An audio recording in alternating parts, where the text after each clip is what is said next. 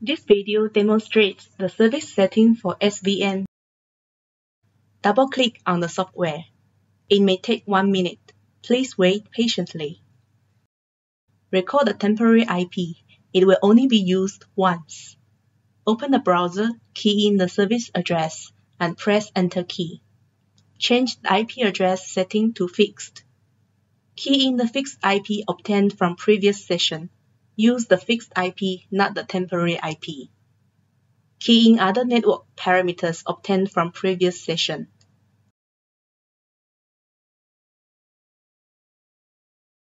Click Set, then OK. Then close the web page. Choose time zone setup from service menu. Select the correct time zone, then click Set and OK. Close the web page. On the service menu, click Reboot, then OK. Close the web page. Open a new page and key in the fixed IP. Press Enter key. It will take a few minutes to load. Please wait patiently.